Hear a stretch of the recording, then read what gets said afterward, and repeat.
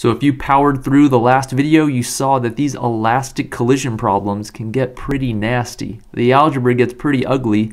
What we did, if you missed it, maybe you skipped right to this easy one, and that's cool with me, but what you missed, or what you saw if you did watch it, is that we used conservation of momentum, but we had two unknown final velocities. We didn't know the velocity of either object after the collision. So we had to solve this expression for one of the velocities and then plug that into conservation of kinetic energy, which we can do because kinetic energy is conserved for an elastic collision. But since we square this expression, it gets big and ugly and it gets multiplied by other stuff. And now you have to combine terms and you end up just having to pray that you didn't make an algebra error or lose a sign in here. And even if you do get lucky and the whole thing works out and you get an answer, if you round it at all during this process, your answer is going to be off by a little bit. So the obvious question is there a simpler way of solving these elastic collision problems where you've got two unknown final velocities? And there is a simpler way, and that's what I'm going to show you in this video. So to derive this simpler way of solving the problem, we're going to do what we always do in physics to derive a nice result. We're going to, instead of solving this problem numerically with numbers,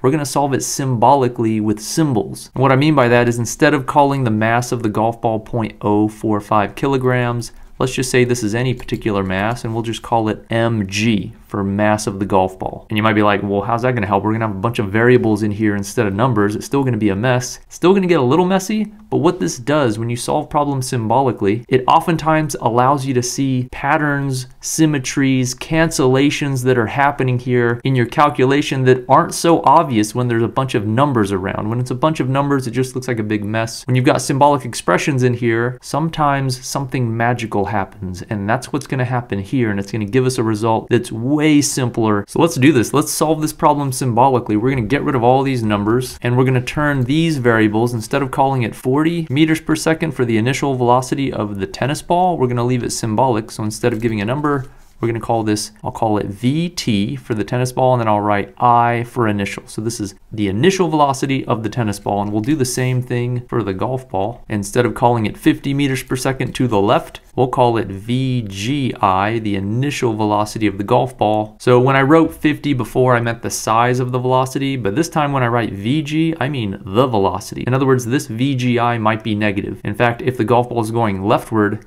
it's going to be a negative number, but that's okay, it's symbolic. We're going to treat this VGI as the velocity, so it could be a negative number, or it could be a positive number if the golf ball were going to the right. We're going to do the same thing for the masses. We already wrote the mass of the golf ball as mg. Now we're going to write the mass of the tennis ball as mt. And now we're going to solve the same way we did before. We're going to use conservation of momentum. So our initial momentum would be mass of the tennis ball times the initial velocity of the tennis ball, VTI, and then plus mass of the golf ball times the initial velocity of the golf ball, VGI. And you might be like, wait, this should be a negative sign, right? No, I know this golf ball is going left, but I'm letting this VGI be the velocity. So there's a hidden negative sign in here. If it's going leftward, this VGI would equal some negative number, in other words. So I wouldn't want to put another negative, or I'd be canceling off the negative that would be in here. That's why I get to write a plus here. And this is going to equal the final momentum of the tennis ball, mt times vt final, plus the final momentum of the golf ball, mg times vg final. And it's good to keep track of your unknowns. Right now, I don't know the final velocities. I'm given all these initial values of the velocity and the masses. So those we can consider given up here. The things I don't know are the final velocities. So again, just like before, when we did this numerically, I can't solve for either one of these because there's two of them. So oftentimes what you do when you're solving problems symbolically, since you're going to want to clean them up at some point, you try to look for any ways you can simplify.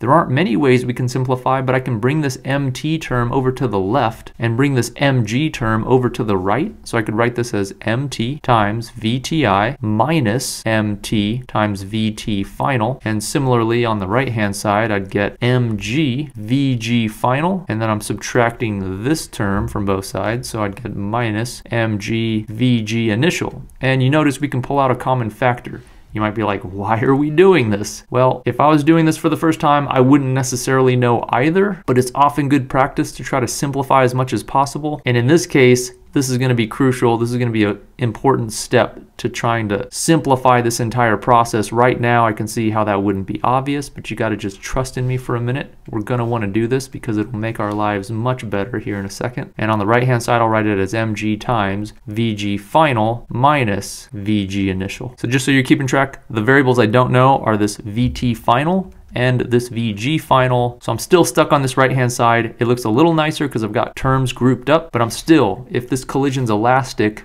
going to have to use conservation of kinetic energy. So we'll do this over here. So if I take the total initial kinetic energy and I set that equal to the total final kinetic energy, I'll have 1/2 mass of the tennis ball, VTI, the initial velocity of the tennis ball squared, so it's really just the initial speed of the tennis ball squared, plus the initial kinetic energy of the golf ball, which would be 1/2 mg VGI squared. And this is going to have to equal the final kinetic energy of all the objects. So I'll have a 1/2 mass of the tennis ball, final velocity of the tennis ball squared, plus 1/2 mass of the golf ball, final velocity of the golf ball squared. And again, we're doing this to clean this up. We want to get a nice expression at the end, so I'm going to cancel some terms. Look at 1/2s and everything.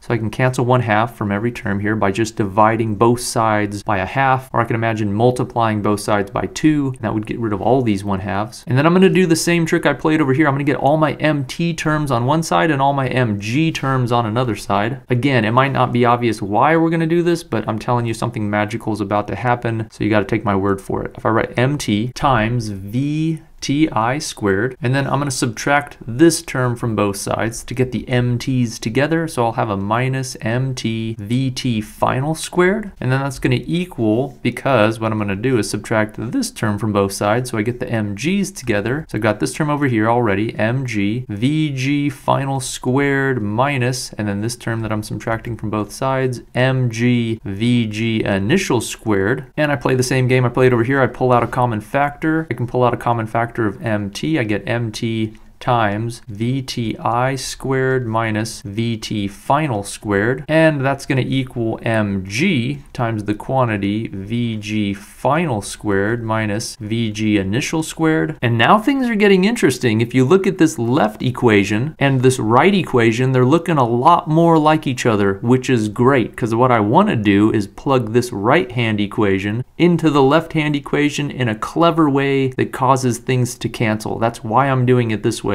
I mean, we could have done brute force just like we did numerically, solve for one of these velocities, plug it straight into one of these velocities, get a huge mess and try to like combine terms. But this way we're doing it right here is going to be much cleaner. So what do? At this point, I want to make this left-hand equation look more like this right-hand equation. So is there any way I can change this difference of squares into a difference of just velocities? And there is. If you remember, I can write this squared term, I can write this as MT times the quantity VTI minus VT final multiplied by VTI plus VT final. Because when I multiply these together, I'm going to get VTI squared minus VT final squared, and then the cross terms are going to cancel. If you don't believe me, try it on your own. Check to make sure this multiplies out to get that, and it will. So I'm going to replace this term with this, and that's going to equal, I'm going to do the same thing on the right hand side. I'm going to write this as MG times the quantity VG final minus VG initial, and then that multiplied by the quantity VG final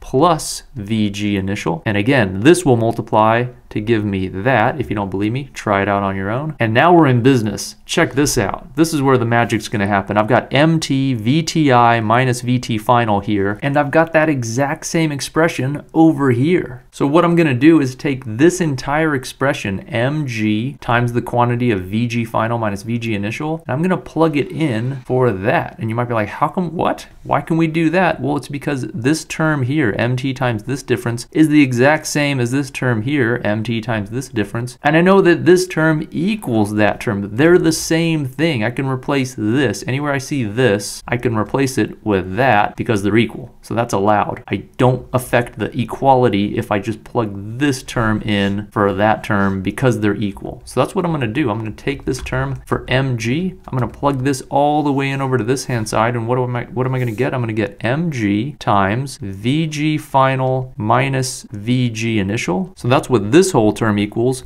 but it's still multiplied by that. So I got to bring this down and still multiply by this one, which is VT initial plus VT final. And that's going to equal this right-hand side, just stays the same. I didn't do anything to that. And now, do you see it?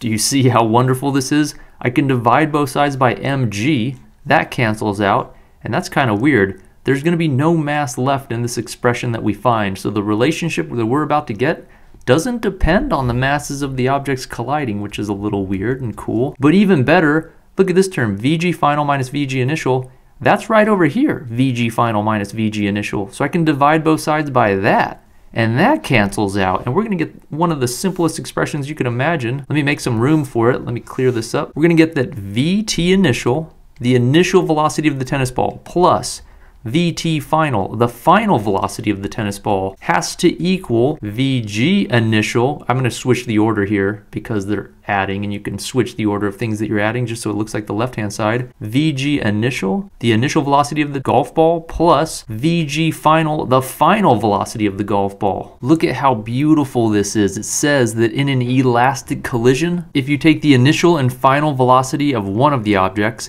that has to equal the initial plus final velocity of the other object, regardless of what the masses of the objects colliding are. And I would have never seen this unless we would have solved this symbolically to see that stuff cancels. This would not be obvious. I could have solved a million of these elastic problems and probably never would have guessed that this was the case. And the big reason why this is useful is because now we can use this simple expression as opposed to using conservation of kinetic energy.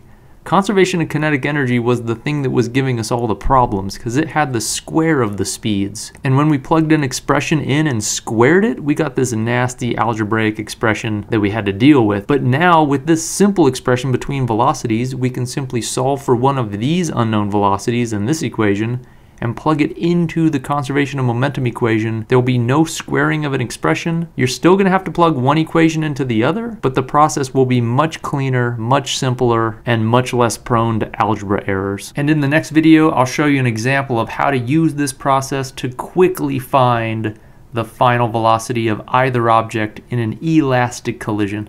So recapping, we used a symbolic expression for conservation of momentum, plugged that into the conservation of energy formula, and ended up with a beautiful, simple result that we're going to be able to use to solve elastic collision problems in a way that avoids having to use conservation of energy every single time.